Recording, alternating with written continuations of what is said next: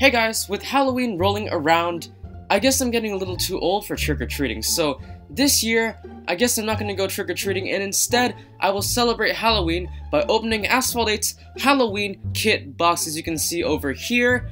I bought it for over 1,000 tokens, and it's probably not going to be worth it, but I really hope it's worth it, because right now, I'm trying to complete my Suzuki Hayabusa 10 legendary blueprints. I have 9 out of 10. All I need is 1, and it's not that hard to get the Suzuki Hayabusa blueprints. So wish me luck, guys, fingers crossed, and let's open this box.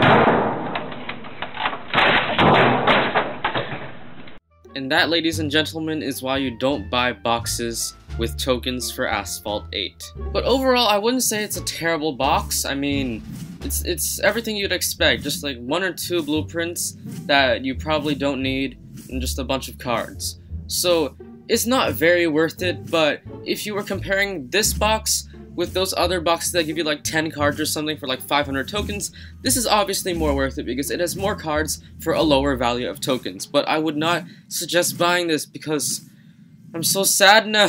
They ask you how you are, you just have to say that you're fine when you're not really fine, but you just can't get into it because they would never understand.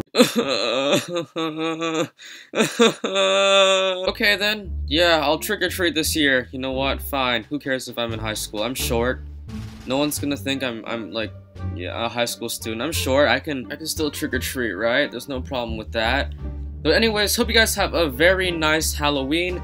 Brush your teeth after eating all that candy, and have fun. Please be safe. You know, there's always like 1 or 2 really bad people that are like trying to like hurt children or something on the road. I don't know, but just be very careful. Never go alone, and have fun. Bye, guys.